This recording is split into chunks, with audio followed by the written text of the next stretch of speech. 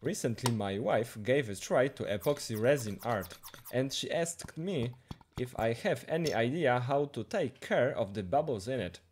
Well, this is a chance to do a little side project during this huge period of working on my CNC lathe project. And that's why I'm showing you this cheap vacuum pump for brake bleeding. This is a really cheap tool, but I saw some similar builds on the internet, so we decided to give it a try. This pump generates vacuum, so it should be able to bleed air out of epoxy.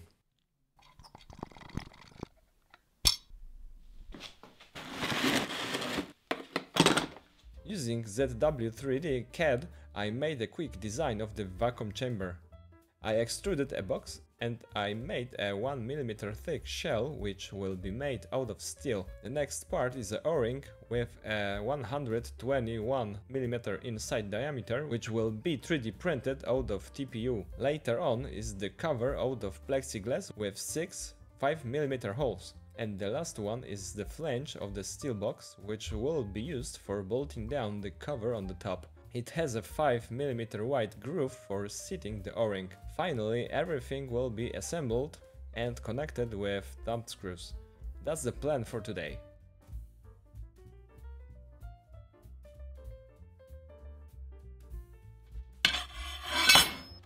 I bought some steel material and the fun part started for me.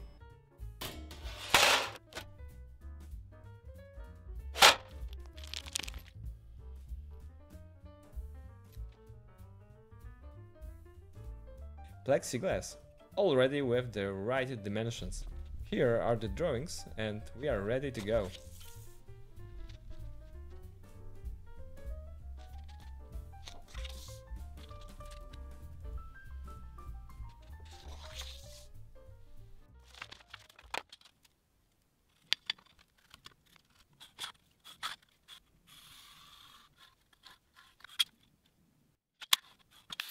In order to make the box, I cut the steel sheet to size and grinded the surface.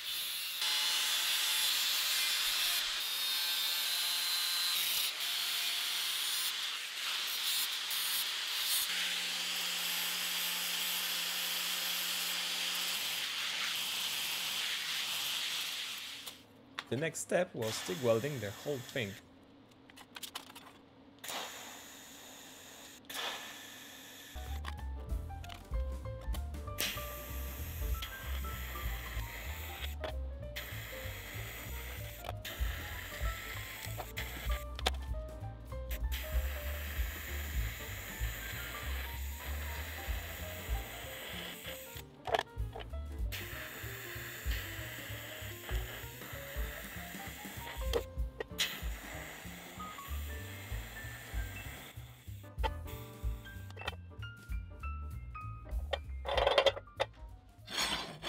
Here is a steel flat bar, which will be the stock for the box flange.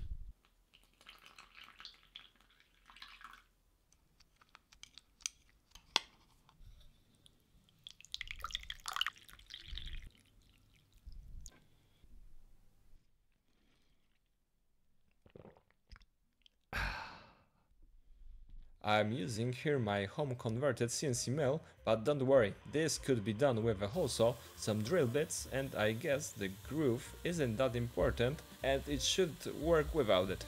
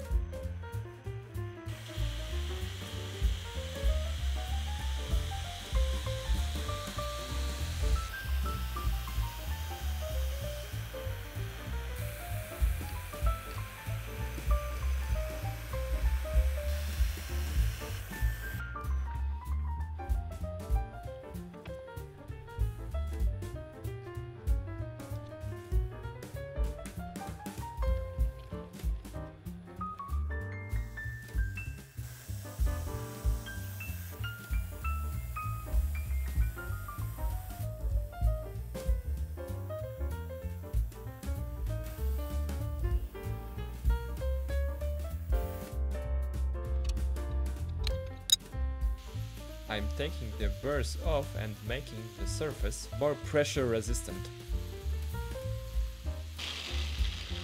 And now the cover.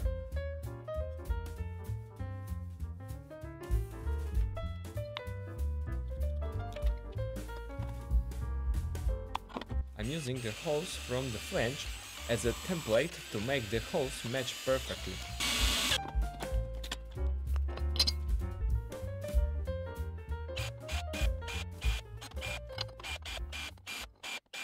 I think threading is one of my favorite operations, especially when I don't break any tab.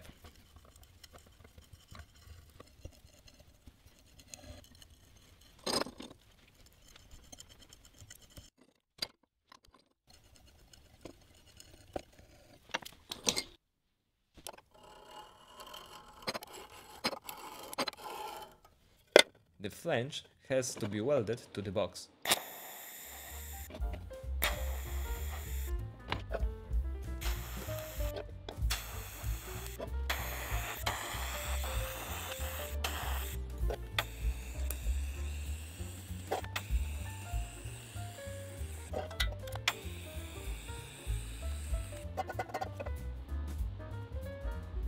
And in the meantime, the 3D printer takes care of the seal. It is printed out of TPU, which is a little bit stiff for a sealing, but I heard that people are being successful using it for seals.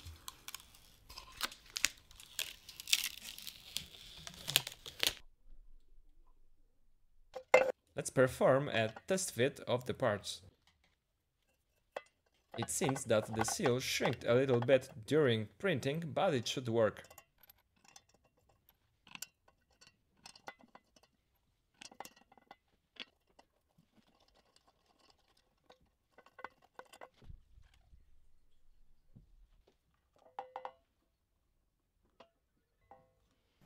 One of the last things to do is to mount the hose connector and use the epoxy to seal it airtight.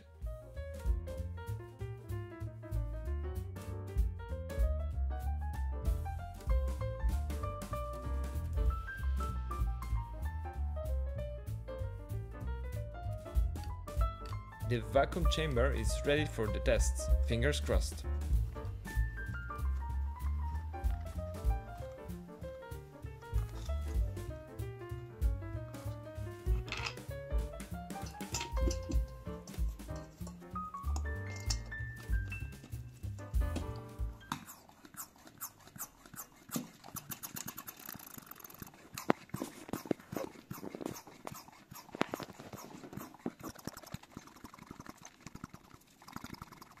The pressure is lowering a bit, but when I was trying it on my finger, the pump didn't keep that pressure at a constant value as well.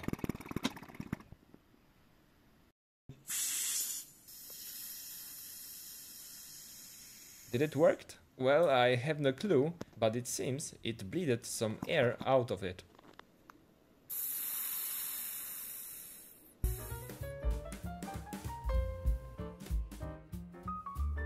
If you have some tips or tricks with epoxy for my wife, feel free to post some comments down below.